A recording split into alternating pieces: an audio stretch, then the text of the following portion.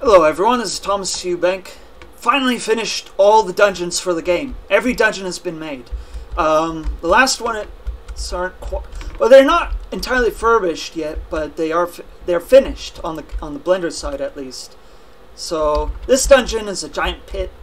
Go down to the bottom. I'll show you the bottom here.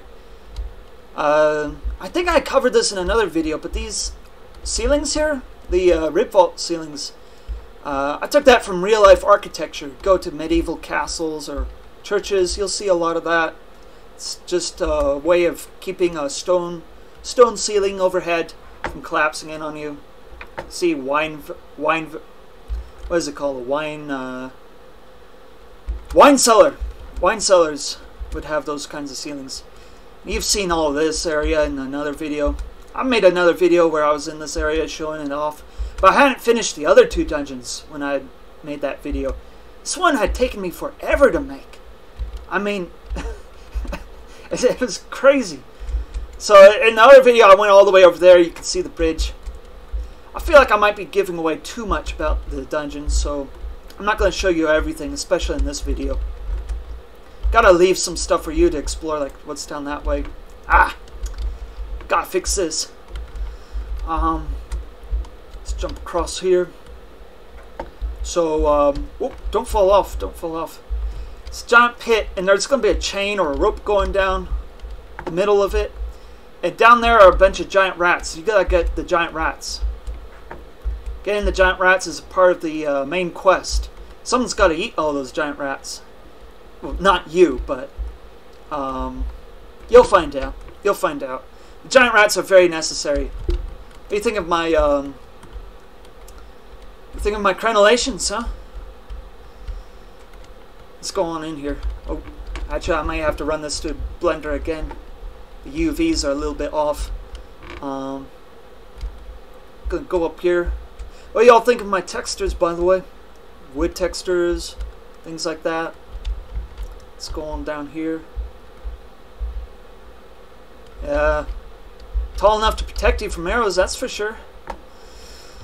Go down here, and all of a sudden you're in this giant chasm. I kind of like to go back and forth between cramped areas, and suddenly you're in a vast room that's huge. When I made this, at first I was thinking, this is going to be kind of boring. So I put these giant pits in there that you could easily fall into, so you got to watch out for those. It's quite cool to look at, though, at least. See, got to watch out, because you could fall down there easily if you're not paying attention. Same with this one. Got to go across right here. And right here, yeah, it can come upon you quite suddenly, can't it? This place is falling apart. It's just completely collapsing in on itself. Actually, there's some trails in this place I always like to hike at. I was thinking of the bicyclists. The trails are eroding just like that. You know, if you're a bicyclist and you're just going around the bend and there's a spot in the trail where it's eroding away, it's going to get you. It's going to get someone if it hasn't already. Got all these different rooms for you to go and explore. Go up this way. We'll have some cool sound effects in here. You know, wind or something, creaking wood. I'm gonna fight a guy in here. I'm gonna fight someone in there. And here is where you can tell that this is a dungeon made by me. Any place that's super confusing, yeah, chances are it was made by me. But here it's at least the confusingness is only an illusion. It's just one forward path. You just have to figure out where to go forward from. See, always missing a spot. So yeah, I'm gonna have to run this through Blender one more time before I can call it. Oh shoot! I wasn't paying attention, just like I said. Well, luckily we have this area right in here for in case if you don't pay attention. I want to show you this room over here because it's pretty cool. It's right over here. It's a pretty cool little room, huh? Alright, so let's move on to the next dungeon here in just a second, but this will all be covered in giant rats. There'll be a bunch of giant rats down in here, and you're going to need to get them. You're going to harvest them like Kind of like a cowboy sending cattle on a cattle drive, but here it's a little different. It's giant rats instead. I guess you're not a cowboy, you're a rat elf. Oh, that's weird. Okay, let's move on. This is the Mega Ring. Gotta get some. Let's put some stuff on. Chest plate. Let's get shield and sword. Let's not forget the cape either. Okay. This is the Mega Ring. This is the biggest ship in the world. It's freaking huge. It's supposed to make any cruise liner look like a dwarf of a ship. Click a lever here, and that bridge will come down here. I haven't programmed it all. See, I've been working with the right side of my brain, and now I gotta change gears. I gotta go now to my to the left side of my brain. Hopefully, I don't fall anywhere around here. So you have to go down there. Here, why don't I actually show y'all? Gotta go here to this room. Like my textures. August in his game, he's starting to use artificial intelligence. So I guess, you know, I'm going to be replaced. I'm going to be out of the job. You're not going to need people like me here. So you're going to raise the portcullis over there. And the portcullis will be raised. And it will now block that way. You click the lever here, and now the bridge will be raised up there. Y'all will see it when the game is finished, what I mean. Now we have to go up to the top.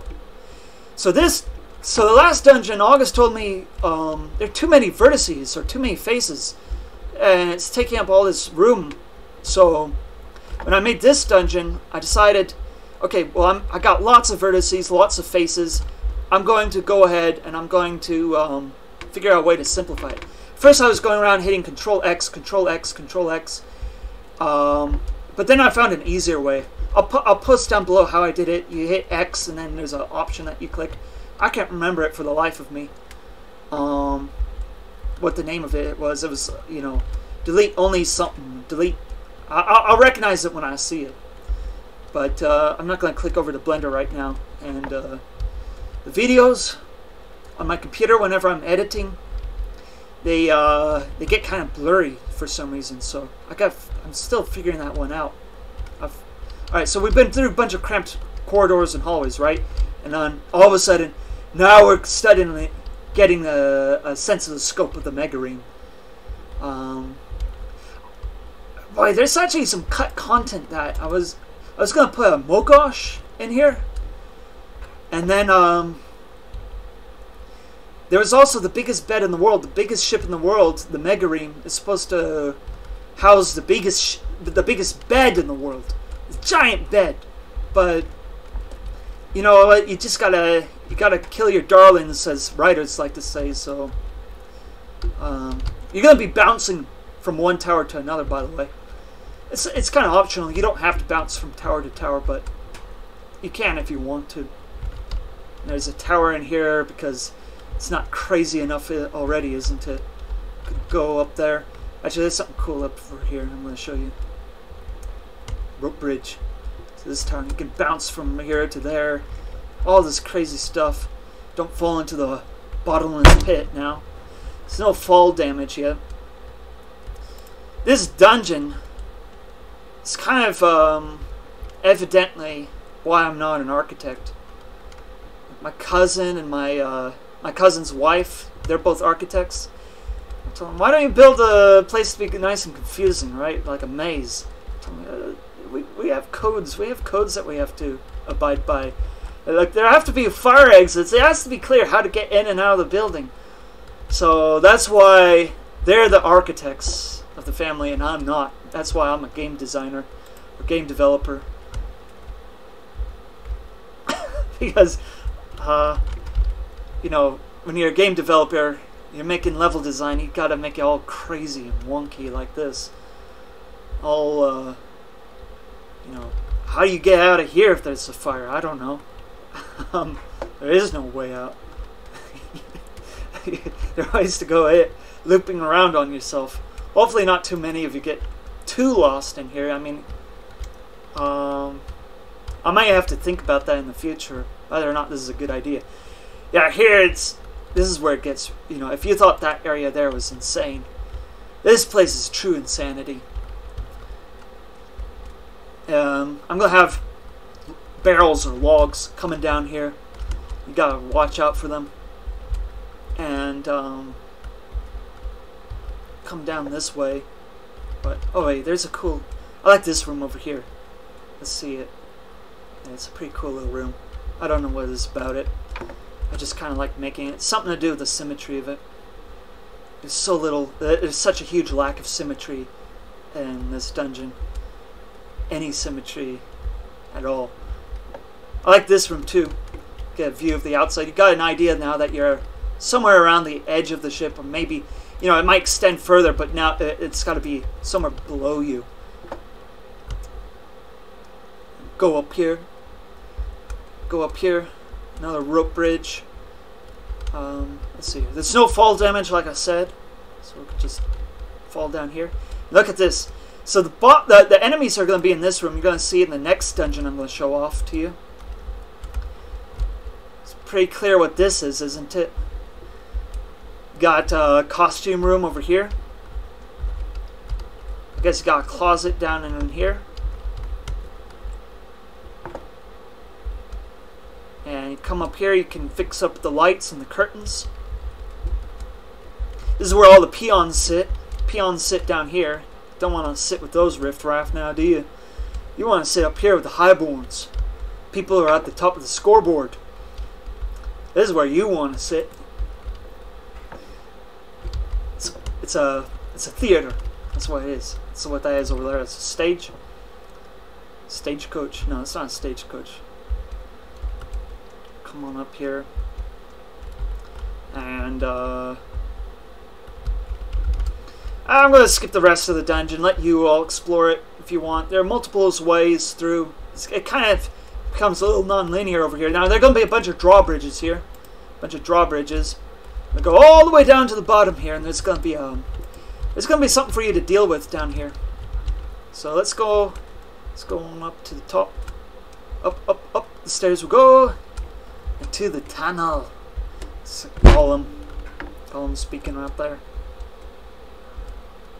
So he can actually jump this. Oh, fudge. Okay, let's do it again. Up the stairs. We're not going to any Shelob's lair this time around. We're just gonna... Come on. No failures now. Come on. There you go. So then you come into here. And here is where you take control of the Mega Ring. So there's this crystal ball that shows you... you know, how on earth do you even pilot such a ship that's this big? Yeah, it's a freaking big ship. Biggest ship in the world. At least biggest ship in Dragon Earth. Now you might be thinking, oh, you missed the texture alignment there, but that was actually one area where the texture alignment was off, and I thought, actually, I kind of like it better like that, so I actually kept it that way. There were other areas where it was broken, and I fixed it. It's just something about it, how it makes the ship look like it's all crazy and wonky and falling apart or something. So I'm going to show you the final dungeon. At first, it's not going to look like a dungeon.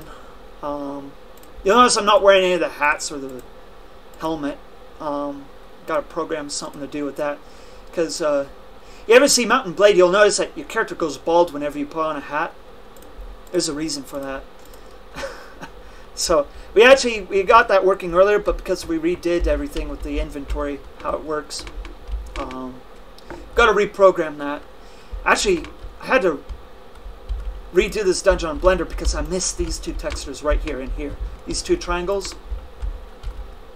So at first it just looks like you're in a zone at night, yeah? And there's the moon. You'll notice something about the moon. That's Gothica and that's Neandro's tail. It's two dragons eating each other's tail, the sun and moon. That's part of why it's called Dragon Earth. And also this is all a bunch of... I don't know, I probably shouldn't go too far into the lore in this video. But should have added the trees in before showing this off. But I just finished this dungeon the other night, or last night.